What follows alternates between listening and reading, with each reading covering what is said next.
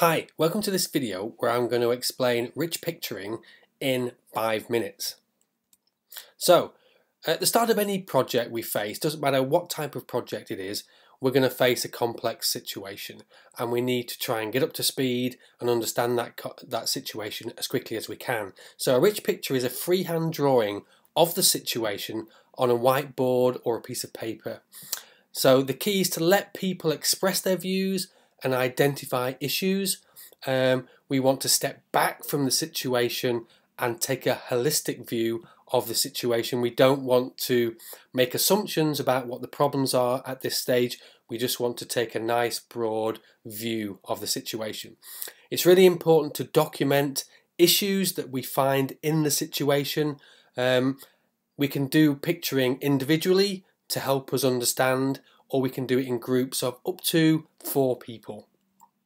So here's an example of a rich picture that I drew individually to help me understand the situation I was facing. I was doing a project for the Department of Transport, so I drew this picture. This is not the original, this has been redrawn because I was going to put it in a report, so it's a little bit tidier than the original would have been. Now, here's an ideal scenario for rich picturing. We've got 4 people. This is a senior management team. We can see we've got 4 people. They've got a nice big whiteboard. Each of them has got a pen and they're all participating in drawing the picture. And you can see on the left there's a whiteboard there where they can write down the issues that they see in this situation that they're facing.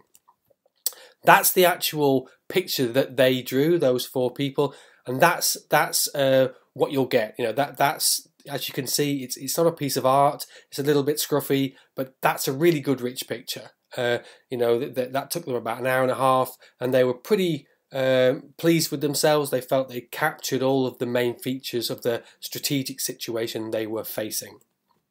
Now, if you've got a large group of people, here we had a workshop with about 20 people, we split them up into groups, and so here we have a group presenting their rich picture back to the group as a whole. And you can normally when you do rich picturing in groups like this, it's quite light-hearted, people have a lot of fun, and there's a lot of value in that because it breaks down barriers and it makes sure people communicate effectively with each other. Now, I also like to use rich pictures for interviewing people. So at the start of a project, the client gives you a lot of information. I actually like to sit the client down and draw a rich picture of their situation during that interview, that initial meeting. And that's also a way of introducing the client to the tool so they can see its power. And often the clients will say to me after these sessions, you know, Giles, that was a really, really good session, thanks a lot. Now, key messages from this video: don't assume you know what the problems are before you start, because the value of this is often that it reframes people. Work with people from the situation, so you know it's great if you can get people to do this type of thing in a workshop.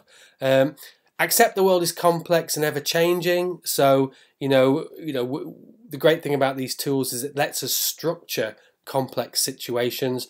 Trust the process, but expect it to be messy. You know, when we start looking at big pictures, it's difficult. People can get confused. Use the tool to help you think and learn. You know, don't get too obsessed with the quality of the drawing. It's really about trying to sort of learn about what the key issues are in the situation.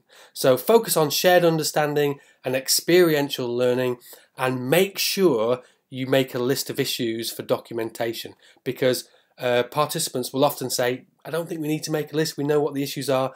But the trouble is that as a facilitator, it's really hard to write the session up if you don't have that list of issues, because it's very difficult to interpret the picture, and also it's amazing how quickly people forget what happens in the session.